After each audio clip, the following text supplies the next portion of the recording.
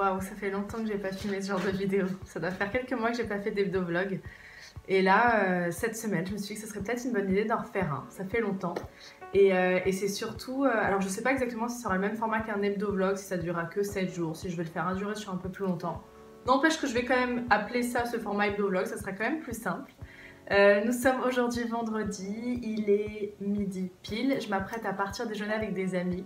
On arrive en fin de semaine, j'ai bossé toute la semaine chez Énergie, donc je travaille toujours pour le Mad Mag, qui est tous les soirs à 17h25 sur Énergie 12. Ce soir, ce qui est prévu, c'est plutôt repos chez moi. J'ai bossé parce que je vous ai filmé 2 vidéos avant-hier, une sur le développement personnel et la spiritualité, c'est ma première vidéo du genre, et la deuxième c'est sur le métier de maquilleuse, c'est une sorte de FAQ. Et donc voilà, je vais monter ça et ensuite je vais pas vous raconter tout mon week-end ni tous les jours qui arrivent, sinon cet hebdo vlog n'aura plus grand intérêt. En tout cas, je suis ravie de vous retrouver dans ce format-là. Ça m'a un peu manqué, mine de rien, même si c'est vrai que ça m'a allégé au niveau boulot. Et voilà, à tout de suite pour la suite.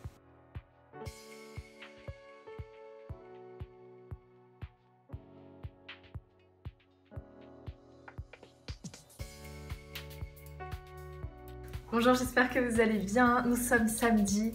Il doit être, je sais pas, 15h à peu près. Je me suis levée un peu tôt ce matin, c'est pour ça que je parais très fatiguée. Surtout que je suis rentrée très tard hier, j'ai fait la fête. Ce matin, je suis allée voir le showroom de la marque Le Jardin Retrouvé. Le Jardin Retrouvé, je vous en avais parlé dans un post Instagram, c'est une marque de parfum. Et en fait, il m'avait proposé de choisir parmi les différents échantillons. Il y a 7 parfums différents qu'il propose et il m'avait proposé de choisir l'un d'entre eux. Donc j'avais reçu tous les échantillons et j'avais choisi le parfum qui s'appelle le Sandalwood, qui est un parfum à base de santal. Moi c'est tout à fait mon style de parfum, j'aime tout ce qui est un peu ambre, santal, musc, des trucs assez capiteux. Je suis pas très parfum, très frais, très féminin, c'est vrai. J'avais vraiment aimé le concept, j'avais aimé leur visuel, j'avais aimé l'esprit qu'il y avait autour du parfum.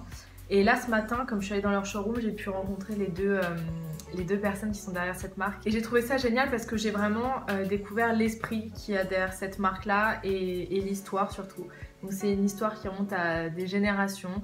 Donc Michel et Clara sont un couple et c'était le papa de Michel qui avait fait cette marque-là. Et ils sont parfumeurs depuis 2-3 générations, il me semble. Et donc il y a une vraie histoire de famille derrière, une vraie passion autour du parfum. Et j'ai vraiment découvert à quel point c'est de l'art en fait. C'est-à-dire que vraiment les vrais artisans parfumeurs, c'est vraiment bons ingrédients, avec les bonnes associations, bien les mesurer, etc. Donc j'ai trouvé ça génial. Et surtout, donc Clara, qui est la femme de Michel, est artiste. Donc elle a ce côté aussi, et elle écrit aussi. Donc celle qui s'occupait de tous les visuels et de tous les textes, parce qu'en fait il faut savoir que chaque parfum est entouré d'un univers très particulier. Donc il y a toute une ambiance, une atmosphère, une histoire derrière ce parfum. Et donc on a fait une balade olfactive ce matin. Pour chaque parfum, elle nous faisait sentir l'odeur et en même temps elle nous racontait l'histoire qu'elle avait écrite. Et elle nous montrait le visuel et voilà, c'était vraiment super. J'ai adoré découvrir cette marque. Et je suis contente de vous parler de marques comme ça qui sont pas des grosses marques commerciales, des grosses marques internationales avec un groupe énorme et du marketing. Et voilà, là c'est des marques un peu plus intimes où il y a une vraie personnalité derrière, où il y a une vraie... je sais pas, voilà, il y a un truc un peu plus authentique que j'adore. Moi j'ai adoré le Sandalwood, enfin c'était celui que j'avais choisi à la base et là j'en ai découvert d'autres que j'ai pu redécouvrir du coup. Le tubéreuse sent super bon, celui à la rose il s'appelle Rose Trocadéro, il sent super bon aussi. Cure de Russie aussi, magnifique. Enfin vraiment il y a plusieurs parfums qui sont top. Alors pour celles qui habitent à Paris, le showroom commence à être ouvert au public, c'est-à-dire que vous pouvez aller acheter votre parfum là-bas, il est dans le 17e à côté du métro Terme. Pour celles qui ne sont pas à Paris et qui veulent découvrir cette marque-là, vous pouvez commander les échantillons sur internet. Donc, je vais vous mettre le lien en barre d'infos. De toute façon, vous n'avez qu'à commander les différents échantillons qui vous parlent en tout cas. Vous les recevez chez vous, comme ça vous pouvez vraiment bien choisir, les essayer sur votre peau parce que c'est vraiment des parfums qui vivent, qui évoluent au fil du temps. Si vous le pchitez par exemple sur votre poignet, vous allez voir qu'au bout de 5 minutes, il n'a plus du tout le même parfum suivant la peau et suivant la durée en fait. Donc voilà. Et là je vais me reposer, je pense cet après-midi, clairement, je vais finir le montage aussi d'une vidéo que je vais vous mettre en ligne demain. Et ce soir je vais voir le spectacle de Claudia Tagbo que j'ai jamais vu sur scène, donc je suis vraiment ravie d'aller voir ça et je vous embrasse fort.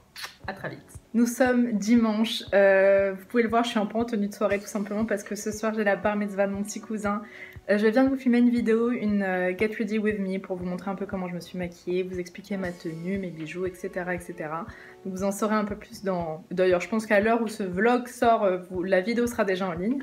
Qu'est-ce que j'ai fait aujourd'hui? J'ai fait un brunch avec une copine, c'était trop sympa. Ensuite, on s'est un peu baladé parce que les magasins sont ouverts, sachant que c'est les soldes. Et voilà, là je me suis préparée, je m'apprête à retrouver mon frère pour aller donc à cette fameuse soirée. Ça va être super cool. Et à tout de suite.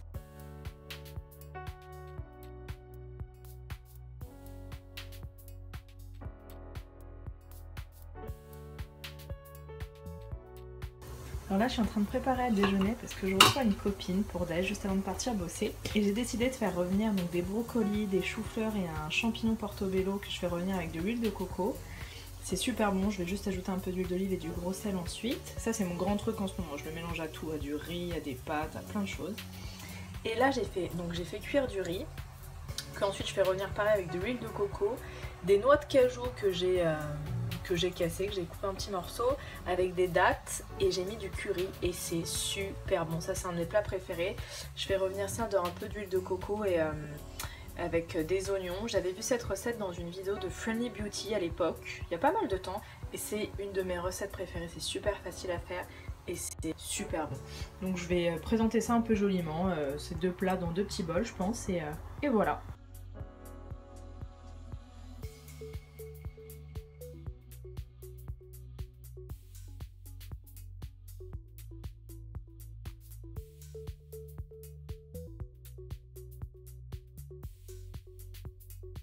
Bonjour, j'espère que vous allez bien. Nous sommes jeudi matin, il est 11h moins 20. Je reviens d'un tournage, j'ai commencé très tôt ce matin, c'est pour ça que je suis très fatiguée et ça se voit.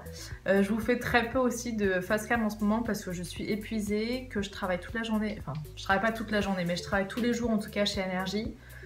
J'ai un rythme un peu, soit je me couche très tard parce que j'ai plein de trucs à faire, soit je me lève tôt parce que je dois bosser sur mon blog, etc. Donc c'est vrai que j'ai pas grand chose à vous dire en face cam. Et j'ai décidé maintenant, je vais peut-être reprendre les hebdo-vlogs, c'est possible que ça redevienne un peu plus régulier. Mais c'est vrai que j'ai pas forcément envie de me filmer tous les jours comme je le faisais avant. J'ai pas forcément envie de vous sortir des vrais hebdo-vlogs, c'est-à-dire vraiment 7 jours. Parce qu'il y a vraiment des jours où j'ai pas grand chose à vous dire et j'ai pas envie de me forcer à me filmer si j'ai pas envie. Donc ça sera des hebdo-vlogs sur différentes périodes, ça peut être sur une semaine, ça peut être sur 15 jours. Je filmerai les trucs intéressants, parce que voilà, même pour vous ça n'a pas grand intérêt si je me mets devant la face cam en vous disant bon bah aujourd'hui j'ai pas grand chose à vous dire, salut. Donc voilà, je vais filmer seulement ce qu'il y a d'intéressant. Donc comme je vous disais ce matin, j'étais en tournage très tôt pour la radio Énergie, j'ai maquillé Ed Sheeran, le chanteur anglais. Bon, ça a été très rapide parce que il voulait pas forcément être très maquillé. Ça allait très rapidement, donc voilà, c'était une toute petite matinée. En revenant, je suis allée faire quelques courses et je suis passée chez Monoprix. Alors en fait, moi en général, je fais mes courses vraiment chez Naturalia ou chez Queue de Cerise ou en tout cas dans des magasins bio. Chez Monoprix, j'y vais vraiment pour d'autres types de produits et le moins possible, on va dire. Et là, quand je suis revenue, le magasin bio était encore fermé. Donc je suis passée chez Monop, j'ai acheté des fruits et légumes, etc. C'est pas ce que je préfère. Mais il y a quand même un énorme point positif et c'est pour ça que je vous le partage d'ailleurs. Regardez ce que j'ai trouvé et je trouve que ça se trouve quand même de plus en plus régulièrement dans les grandes surfaces. J'ai trouvé des pâtes aux lentilles corail et c'est 100% de lentilles corail. C'est pas genre des pâtes avec du blé et ensuite ils rajoutent un petit peu de lentilles corail. C'est 100% de lentilles, c'est au rayon pâtes, c'est bio et je me dis... Enfin, c'est vraiment super, même dans les grandes surfaces maintenant on trouve quand même de plus en plus de marques bio, on trouve quand même de produits un peu qui changent, on va dire que c'était vrai. À la base c'était vraiment des produits qu'on trouvait seulement dans les magasins bio. Et là enfin on arrive à trouver ce genre de produits, il y a même des steaks de quinoa maintenant dans les rayons. Ça c'est mon grand truc en ce moment, je crois que je m'en fais 2 par jour, le matin et pour goûter. C'est un chocolat chaud vegan, c'est-à-dire que c'est un chocolat chaud juste sans lait de vache en fait. Je vous avais fait toute une vidéo, je vous le remettrai en barre d'infos si ça vous intéresse, c'est hyper simple à faire et c'est super bon. Oui, alors je suis passée à la FNAC aussi il y a 2 jours, m'acheter 2 livres. Alors, je me suis acheté un guide, j'ai acheté le Lonely Planet pour l'Inde du Nord parce que je sais pas si vous me suivez sur Instagram ou... Ouais, c'est sur Instagram que j'en ai parlé. Je suis en train de préparer un voyage, ça y est, j'ai pris mes billets. Je pars 3 semaines à peu près en mars en Inde. Je pars avec une copine, on avait déjà fait le tour de la Thaïlande toutes les deux. Et là on s'est décidé pour partir en Inde, c'est un pays qui nous donne envie depuis longtemps. Et il y a tout un... Voilà, je trouve qu'il y a une dimension assez spirituelle, un truc que je voulais vraiment faire là-bas. Donc voilà, on va faire plusieurs villes apparemment. Pour l'instant, on va faire Delhi, Agra, Varanasi, Rishikesh. Et ensuite, on hésite. Enfin, a priori, on est censé aller à Goa pour voir les plages et être un peu plus dans le repos et voilà, avoir un peu de mer, etc. Soit ça, soit aller dans le Kerala. Donc, si vous avez des conseils à me donner, n'hésitez pas si vous connaissez. Et donc voilà, j'ai acheté le guide. Moi, ma pote a acheté le routard parce que c'est en général nos deux guides préférés. Et je vais me pencher un peu plus sur le sujet. Et en tout cas, j'ai hâte, vraiment hâte de préparer ce voyage un peu plus en profondeur. Et j'ai acheté le manuel du chaman. Alors, si vous me suivez depuis longtemps, vous avez vu que vraiment le chamanisme, c'est quelque chose qui m'intéresse énormément. Moi, j'avais vraiment découvert ça avec Arnaud Rioux et son livre qui est absolument super, qui s'appelle Réveiller le chaman qui est en vous. Pour moi, vraiment, le chamanisme, c'est un mélange de spiritualité, d'écologie. Et moi, ça m'intéresse de le ramener un peu à la vie de tous les jours parce que être chaman, quand on habite en pleine nature, c'est plus facile, on va dire. Moi, je suis dans Paris, donc c'est un peu plus compliqué. Et je trouve en tout cas que le livre de Arnaud Rioux était extraordinaire pour ça. C'était vraiment ramener le chamanisme dans notre vie de tous les jours et dans notre quotidien. D'ailleurs, je vais voir une de ses conférences dimanche. Je suis trop contente, je vous raconterai ça. Et donc là, le manuel du chaman, je connaissais pas forcément, je n'avais pas entendu parler, c'est la couverture qui m'a donné envie. Rituels et pratiques au quotidien. Et ça parle un peu de tout, ça peut parler du tambour, ça peut parler de l'attrapeur de rêve, ça parle du voyage astral, ça parle de l'animal totem. Voilà, donc j'ai lu quelques passages, c'est très facile à lire, c'est vraiment des petits paragraphes sur chaque thème, on va dire. Et voilà. Voilà, maintenant je vais vous laisser et à très vite.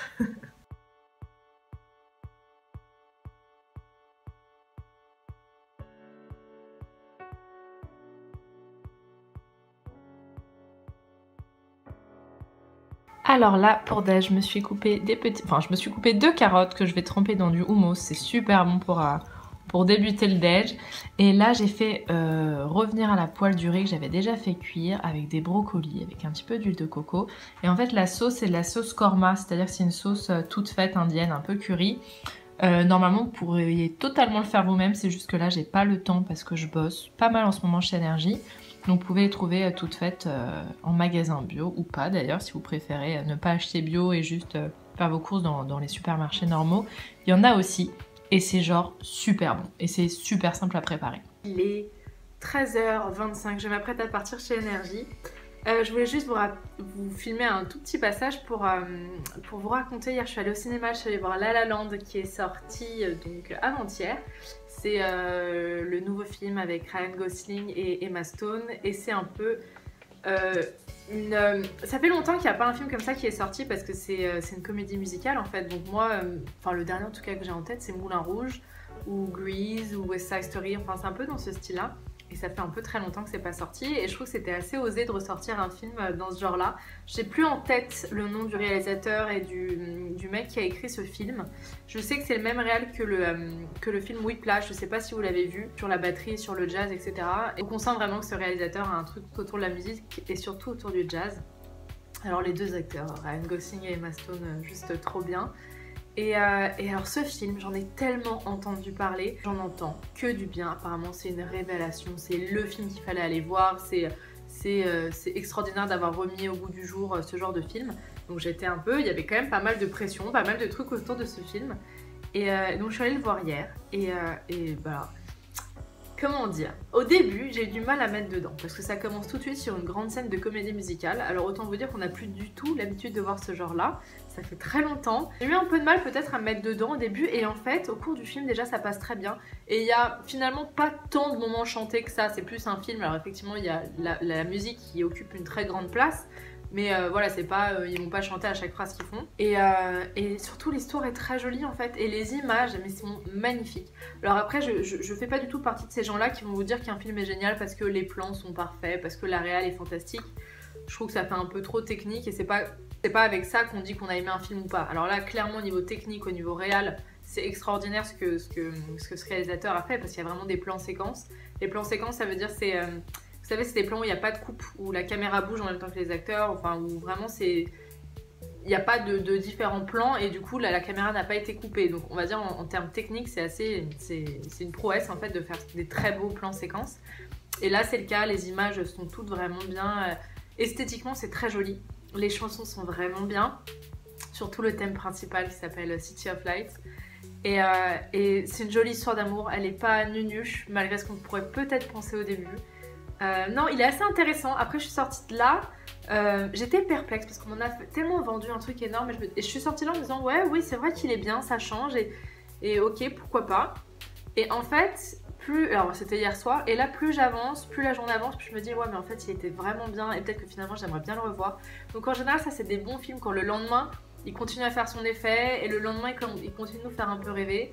Là tout à l'heure par exemple j'ai réécouté quelques-unes des musiques et tout de suite ça m'a replongé dans le film. Et donc voilà, moi je voulais juste vous parler de ce film là et j'ai hâte demain d'aller voir le film L'Ascension quand même pour aller voir ce fameux film aussi qui fait un tabac qui a super bien fonctionné, qui a reçu plusieurs prix du festival de l'Alpe d'Huez. Donc je suis mais tellement contente pour Ahmed Silla qui est, je l'ai dit sur un de mes posts Instagram, c'est une de mes plus belles rencontres je pense dans ce milieu là.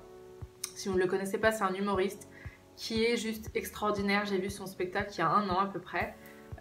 C'est pas seulement un humoriste, c'est vraiment un acteur. C'est-à-dire vraiment dans son spectacle, il incarne différents personnages et c'est une tuerie. Ce mec est d'une gentillesse.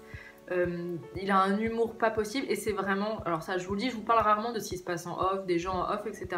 Lui, vraiment, je peux vous dire que c'est un amour de mec. Que vous voyez sa tête, il a une tête de gentil. Et ben vraiment, c'est vraiment ce qu'il est. C'est quelqu'un qui a énormément de valeur, qui est très droit, très poli, très juste. Enfin bref, c'est un bonheur de bosser avec des gens comme ça. Et vous voyez, il y a un moment où j'en avais un peu marre de ce métier-là, j'en avais un peu marre de ce milieu-là. Et quand je bosse avec ce genre de personnes, ça me fait regretter ce que je vous ai dit parce que là, c'est que du bonheur. Donc j'ai vraiment hâte d'aller voir son film, j'irai demain, je pense. Ouais, demain samedi. Et voilà, là, je m'apprête à partir chez Énergie.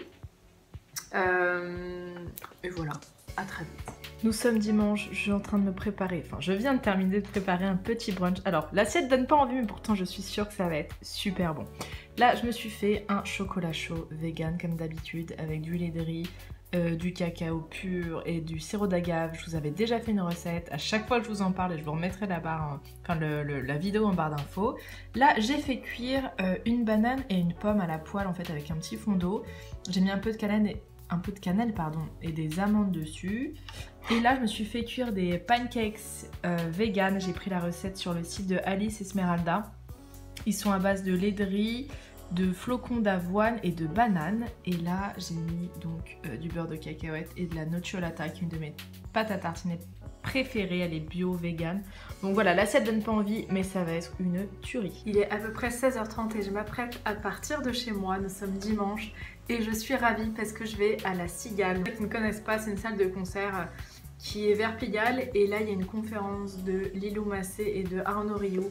Arnaud Rioux, je vous en ai parlé plusieurs fois, c'est un auteur qui a sorti plusieurs livres sur le chamanisme et c'est extrêmement intéressant, son approche est extrêmement intéressante parce que très près de notre quotidien, très près de la vie de tous les jours et c'est vraiment, pour moi c'est quelqu'un qui arrive vraiment à apporter de la vie spirituelle dans notre quotidien, dans notre vie de tous les jours comme je viens de vous dire. Et Lilou Massé, moi je la connais via sa chaîne YouTube, via son blog. Elle est vraiment top dans le sens où elle permet vraiment d'ouvrir un peu au grand public tout ce qui est spirituel. Donc elle fait plein de vidéos sur le développement personnel, sur la spiritualité, il y a quelques vidéos santé, sur l'alimentation, etc. Donc n'hésitez pas à aller voir sa chaîne YouTube. Là la conférence s'appelle Mettez de la magie dans votre quotidien, il me semble quelque chose comme ça. Et donc j'ai pris une place et j'ai décidé en même temps de prendre le cahier magique parce qu'ils sortent aussi un livre. C'est une sorte de cahier d'exercice il me semble avec plein de petites infos pratiques, plein de petites astuces pour intégrer donc de la magie dans notre quotidien. Je vous en parlerai demain quand j'aurai le livre entre les mains. Je voulais également vous parler du film que je suis allée voir hier. Je suis enfin allée voir L'Ascension avec Ahmed Silla. Et il est vraiment super, donc n'hésitez pas une seconde à aller le voir, même avec vos enfants, pour les petits, c'est vraiment le film bonne humeur, vous ressortez de là avec le smile. Il y a des magnifiques images de la montagne, il faut savoir que ça a été tourné et au Népal et il y a eu quelques images qui ont été tournées aussi en France. Mais vraiment les paysages sont magnifiques, la musique est super, vous ressortez de là vraiment... je sais pas, avec un sentiment de joie. Et comme je vous le disais, je suis tellement fière de Ahmed Silla qui en est arrivé là. Et vraiment, le film est super, donc vraiment, n'hésitez pas. Aujourd'hui, j'ai pas fait grand chose, j'ai juste profité de mon dimanche. Et c'est vrai qu'en ce moment, j'ai moins tendance, je suis moins assidue sur mon blog, sur les réseaux sociaux, sur la chaîne YouTube. Avant, jusqu'à maintenant, j'arrivais à suivre un rythme d'à peu près 2 vidéos par semaine et d'un article par semaine. Et là, je me rends compte que je n'y arrive pas. C'est parce qu'aussi, je suis chez Énergie tous les jours et que mine de rien, c'est crevant. Et c'est vrai que j'ai eu du mal à m'y remettre en fait depuis je suis revenue des vacances de Noël. Et j'espère que ça va aller mieux, j'espère que je vais me remotiver. Et vous en faites pas, ça va être le cas. C'est juste que comme je bosse énormément en ce moment au tournage, c'est vrai que quand je rentre, j'ai besoin d'être un peu tranquille, j'ai besoin de m'occuper de moi et pas forcément faire des vidéos et pas forcément faire du montage. Je déteste me forcer, j'ai pas envie de vouloir devoir faire ça pour que ce vlog fonctionne. Donc excusez-moi si j'en fais un peu moins. Mais vraiment, ça n'empêche que je continue de réfléchir à plein de nouveaux trucs, des bons sujets. Et je préfère tourner moins de vidéos, mais des bonnes vidéos, plutôt que d'essayer de suivre ce rythme et de faire des vidéos qui ne valent pas vraiment la peine. Enfin, ça, c'est mon point de vue à moi. Et donc voilà, mais ça va revenir. Il y a aussi, comme je suis en train de préparer mon voyage en Inde, forcément, j'ai un peu moins de temps parce que je m'occupe de tout ce qui est les billets d'avion en interne, les transports, les hôtels, etc. Donc voilà, je suis un peu concentrée dans tout ça. Et voilà, ça n'empêche que je pense quand même à vous et ça n'empêche que je vais quand même continuer à faire le meilleur pour ce blog et qui continue vraiment à représenter ce que je veux vous délivrer comme message. Et voilà, je m'apprête à partir et à tout de suite. Je pense que demain je vous filmerai pour vous raconter un peu comment s'est passée la conférence, qu'il en est. Et après on arrivera à la fin de cette hebdo vlog parce que ça fait quand même pas mal de temps qu'il dure. Et au bout d'un moment il va durer beaucoup trop longtemps. Je vous embrasse fort. Bonjour, j'espère que vous allez bien. Je vous retrouve pour ce dernier jour d'hebdo vlog. Il est 10 h du matin. Je m'apprête à partir retrouver une copine. On va prendre un verre, on va prendre un petit déj chez 2 de nos potes qui ont ouvert un resto. Je vous en parlerai à la fin de cette vidéo. Hier, donc comme je vous l'ai dit, j'étais à la conférence de Arnaud et Lilou Massé à la Cigale. C'était vraiment super. C'était une super conférence. C'était très léger, c'était plein de bonne humeur. C'était voilà, ça fait pas partie des conférences de développement personnel ou de spiritualité où c'est un peu lourd, où ça remue. Là c'était vraiment hyper positif et ça redonne le moral et franchement c'était super. Donc ensuite je suis allée dîner avec Aurore, une de mes copines vlogueuses, je vous mettrai son vlog en dessous, qui est aussi vachement dans la spiritualité. Elle fait aussi des études de naturo en plus, donc elle a aussi ce côté corporel et mental et spirituel on va dire. On est allé dîner au restaurant Le Dépanneur, qui est un de mes restos préférés que j'adore vers Pigalle. Là ce matin je pars bosser ensuite chez Énergie et je voulais vous montrer que hier aussi, donc en fait la conférence a été organisée autour de pour la sortie d'un livre le défi des 100 jours, Lilou Massé et Arnaud Rioux. Ça s'appelle le défi des 100 jours, cahier d'exercice pour vivre la magie au quotidien. Le défi des 100 jours, je vous en avais déjà parlé dans un hebdo vlog, il me semble avant l'été. C'est donc un cahier dans ce même style que Lilou Massé a sorti pour atteindre un objectif, quel qu'il soit. Ça peut être trouver un travail, trouver l'homme de sa vie, trouver ou développer son intuition, être plus heureux, perdre du poids. Voilà, vous choisissez l'objectif que vous voulez et en 100 jours, grâce à des cahiers d'exercice et à des petits conseils au quotidien avec des tableaux de visualisation, des affirmations à se répéter, etc. vous atteignez votre objectif. Et ce qui est génial, c'est que Lilou Massé a mis en place vraiment une vraie communauté, c'est-à-dire que vous pouvez vous inscrire sur le site, vous pouvez vlogger tous les jours en disant ce qui s'est passé dans votre journée grâce à ce défi, etc. Donc voilà, et en fait ça c'était le cahier de base. Et elle en a sorti 2 autres. Elle en a sorti un avec Sonia Choquette, qui est une auteure que j'adore, qui est vraiment... elle est médium, elle est vraiment spécialisée dans l'intuition. Donc elles ont sorti le défi des 100 jours pour développer son intuition. Je ne l'ai pas acheté. Faudrait peut-être d'ailleurs, parce que c'est un truc qui m'intéresse beaucoup. Et là donc à la conférence, ils proposaient pour 20 € de plus d'avoir ce cahier là, donc qui est pour développer la magie au quotidien, il me semble. Pour vivre la magie au quotidien. Et donc voilà, c'est un défi à faire sur 100 jours. Et écoutez, j'ai commencé aujourd'hui, du coup, on a commencé directement avec 2 copines. Donc on s'est fait un groupe sur WhatsApp et on se booste maintenant, du coup, tous les matins. Et alors, par exemple, aujourd'hui, je vais vous donner un exemple.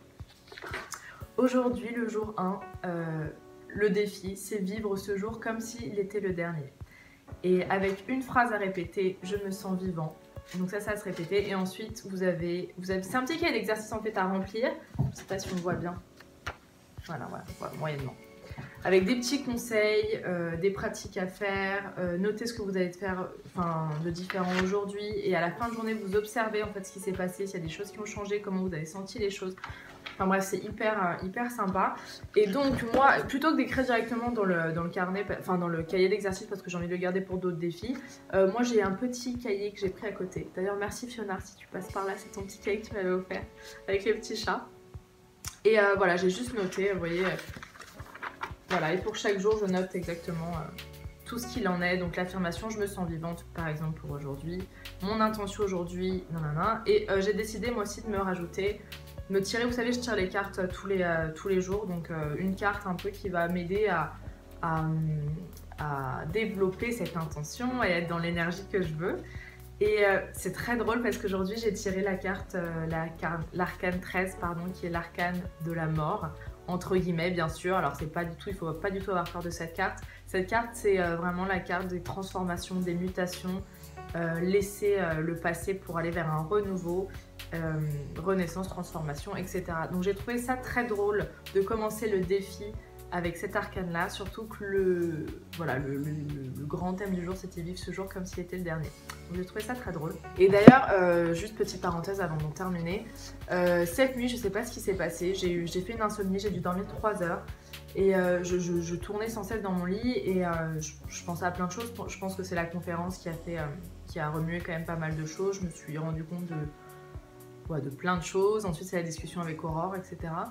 Et je sais pas si vous l'avez fait récemment, mais en tout cas c'est ce que j'ai fait cette nuit. Je trouve qu'on dit pas assez aux gens qu'on aime, qu'on les aime. Donc n'hésitez pas à envoyer des messages comme ça, sans raison, pour leur dire que vous les aimez, pour leur dire qu'ils comptent pour vous, de les remercier d'être là. Et bon, faites-le avec le cœur, faites-le vraiment ouais, si vous ressentez ça. Mais en tout cas moi cette nuit j'étais dans cette énergie là en me disant mais en fait finalement j'ai peut-être parfois trop tendance à poser mon intention sur le négatif, sur ce qui va pas. Et en fait il y a tellement de choses qui vont bien. Et c'est un peu le thème d'une de mes dernières vidéos que j'ai sorties. Vraiment de voir aussi tout ce qui va bien, de mettre mes petites lunettes roses on va dire. Et vraiment il y a plein de gens, je suis sûre, dans votre entourage qui vous apportent beaucoup et peut-être que vous leur dites pas assez parce que la vie fait que ça peut finir du jour au lendemain. Il faut vivre comme si c'était le dernier. Donc dire aux gens qu'on les aime. Voilà, c'était le petit mot de la fin. Et donc là, comme je vous disais, je vais rejoindre donc une de mes amies. On va au jus parisien. C'est une sorte de... alors qu'est-ce que ça pourrait être? C'est un bar à jus, tout simplement. Donc tout est bio, ils font des cafés, des thés, etc. Et ils font aussi des sandwichs pour le midi, des soupes, ils font tout maison. C'est deux potes à moi que je connais depuis le lycée. Ils sont vers la zone de Saint-Lazare. Donc si vous êtes dans le coin, n'hésitez pas une seconde à y aller un midi par exemple pour déj. Et ils sont ouverts tous les jours jusqu'à 18h30. Donc si vous avez envie de bosser par exemple en après-midi avec votre ordi, l'endroit est super sympa. Moi j'adore prendre mon ordi, me mettre dans un canapé. Je vais vous filmer quelques images ensuite et en plus ils sont adorables, ils sont beaux gosses donc allez-y les filles, n'hésitez pas. Et voilà, donc j'y vais et je commence ma semaine ensuite chez Énergie et aujourd'hui je vais vivre comme si c'était le dernier. Voilà, à très vite.